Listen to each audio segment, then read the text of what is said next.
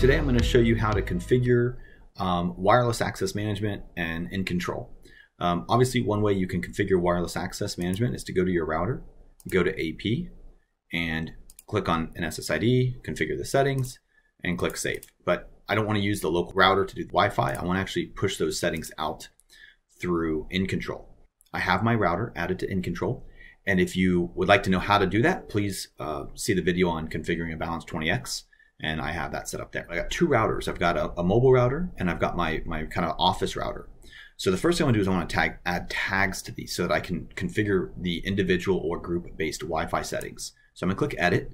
I'm going to select on the balanced 20X here, and I'm going to go to Tag, and I'm going to say Office, Add.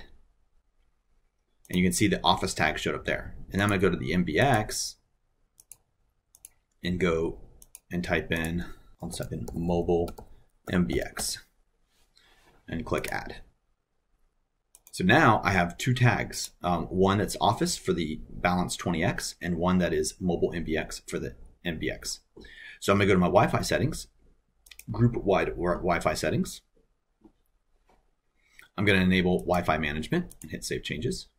And I'm going to add a new SSID. So I'm going to give the SSID a name.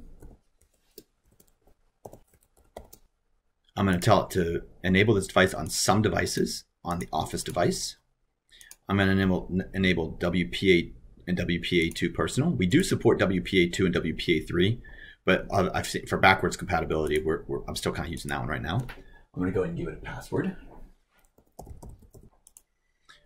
And then you can set up VLAN tagging if you want to do multiple SSIDs with different VLANs. Multicast filtering, IGMP snooping, and you can set the radio selection. For this one, I'm going to do 2.4 and 5 gigahertz. So I'm going to go ahead and save changes. And now if I go back to my balanced 20X and go to the dashboard, you'll see that there's no Wi-Fi configured. And then that's because it's switching over to InControl.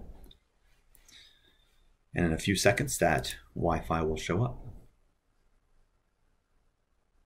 There it is. And there's my Wi-Fi that's now being pushed via InControl. So if I go back to my AP tab, you'll see that says wireless settings configured on InControl, and you'll see a little gear next to the SSID. I can't make any changes to this SSID here. You'd have to go into InControl to make changes to the SSID. And that is how you configure SSIDs in InControl.